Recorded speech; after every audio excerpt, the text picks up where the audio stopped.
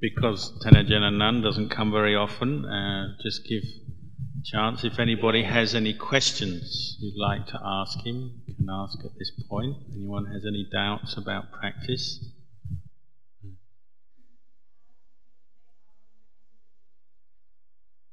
The question was how to have metta or kindness arise when you're angry.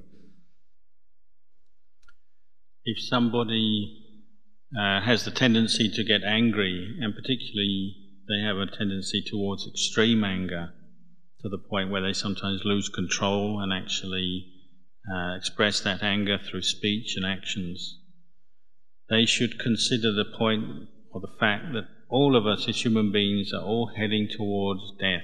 That's a certainty. Everybody who's born in the world must die. We must die, other people must die. So we reflect like this, that if, say, somebody has made us angry, they've done or said something that has brought up anger, we reflect that they one day will have to die just like us. So there's no point holding on to anger in the mind, because we all have to go towards our death. We should consider that maybe our death might come to us today, this very afternoon. We really don't know, it's uncertain. More profitable, more useful to make our minds peaceful today, right now, than to hold on to angry thoughts. Just think, if you did die today and you're angry and with strong anger in your mind, that might be a cause for you to be reborn in a place of suffering because of that anger. Better to let it go now. Deep down, that's a much more important goal than whatever the anger is telling us to do. Another way is to make a vow or a resolution every morning when you get up. First thing, resolve not to give in to anger. You say, whoever does anything, says anything that would make me angry today, I'm not going to give in to anger and become angry with that person. You make your resolution, you stick to it, and you keep making that resolution every day. Learn how to refuse to give in to your own angry thoughts. And on the positive side, you can also cultivate the meditation on the theme of loving kindness. You can do it as a recollection or a reflection every morning. Again, you get up and you say, may I be happy and well and free from anger. You can do this as a mantra that you bring up from time to time. You recollect this mantra and recite it to yourself.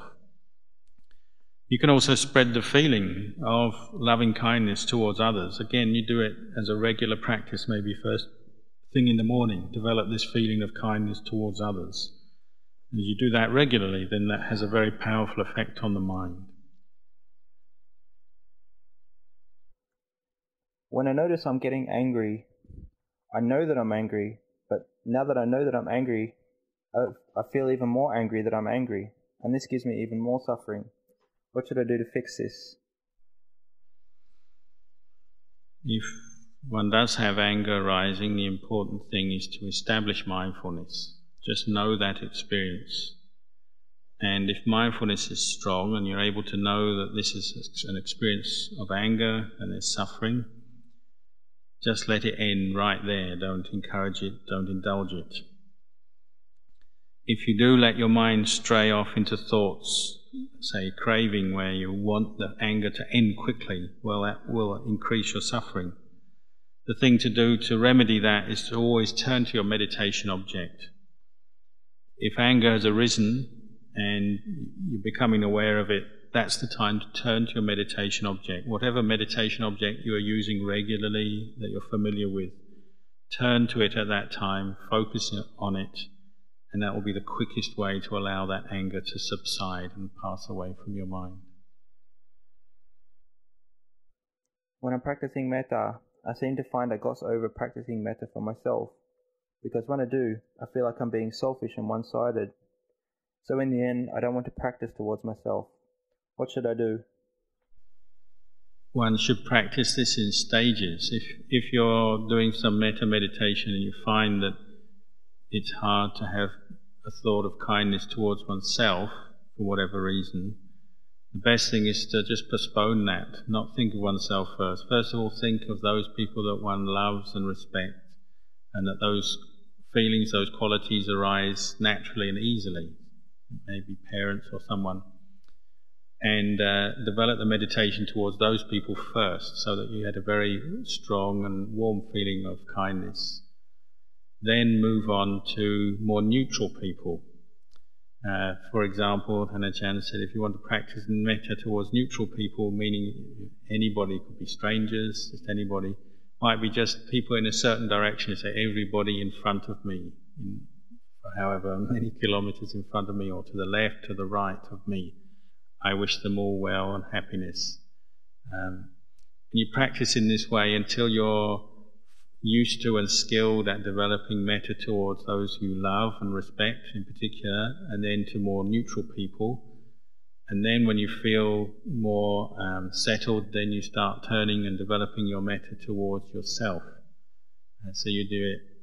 Most meditation teachers will instruct to always start with oneself, then go to others. But in this case, you go to others first, then come back to yourself. And finally, having learnt to develop a warm feeling towards yourself, and a really honestly warm feeling towards yourself, then in the last part of that practice you develop it towards people you find difficult to have any kindness for, or enemies, or people one has problems with. But there's no point turning to them until one's overcome the obstacle with just developing metta towards oneself. It does it in stages like that. How do you find the right teacher along the path?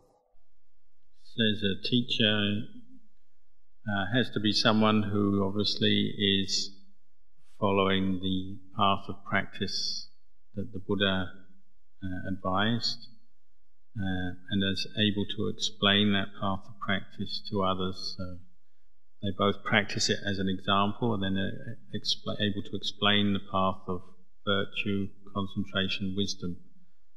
And if what that teacher says is in line with what you understand from your studies and understanding of the Buddhist teachings, and it doesn't diverge from that, and that they're an example of that in their own practice, well, that's a good indication that person can be a teacher for you.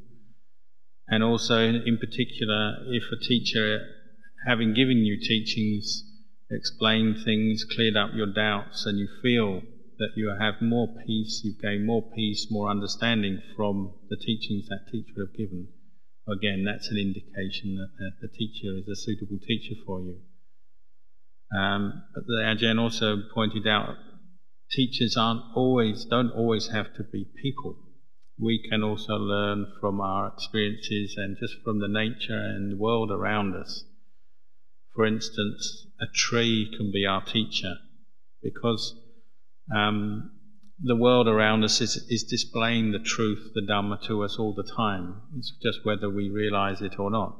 So a tree can be a teacher in the sense you just observe and notice a tree, how it changes over time, how the leaves grow up, they come out from shoots, they grow up, become lush leaves, and then after a while they shrivel, they fade, they drop off that tree and go to the ground and go back into the earth.